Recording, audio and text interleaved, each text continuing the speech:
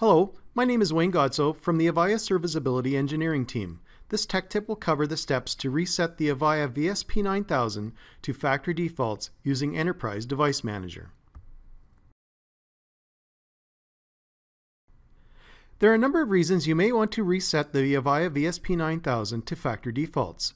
In the event you want to delete the configuration and start with a fresh config file, if you use a chassis in a lab environment to reproduce system issues on a regular basis, if the system is regularly used for system verification or lab testing purposes, or if you want to redeploy a system from one physical or logical area in your network to a new location.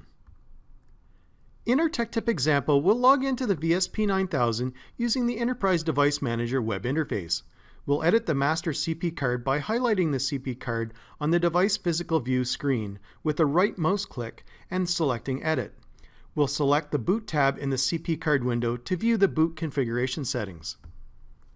We'll select the Enable Factory Defaults checkbox to apply the VSP9000 factory default settings upon the next reset of the chassis. Then we'll select the Apply button to save the current boot config settings. We'll reset the chassis by selecting Config Edit Chassis and then select the Soft Reset button in the Action Group 4 box.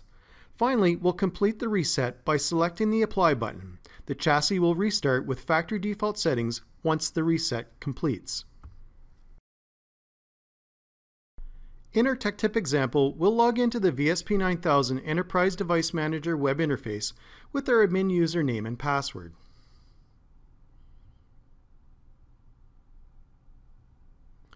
We'll edit the master CP card by highlighting the CP card with the right mouse button and then select Edit.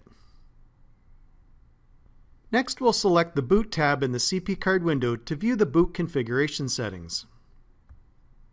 We'll select the Enable Factory Defaults checkbox and select the Apply button to save the current boot config settings. Now we'll reset the chassis by selecting Configuration, Edit, Chassis, and then select the Soft Reset Radio button in the Action Group 4 box. Finally, we'll complete the reset by selecting the Apply button. The chassis will restart with factory default settings once the reset completes.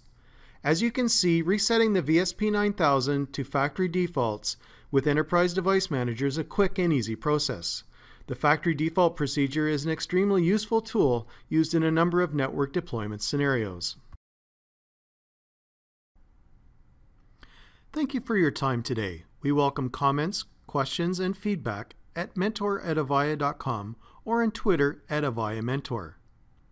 For more details or related information, please visit support.avaya.com. Thank you for choosing Avaya.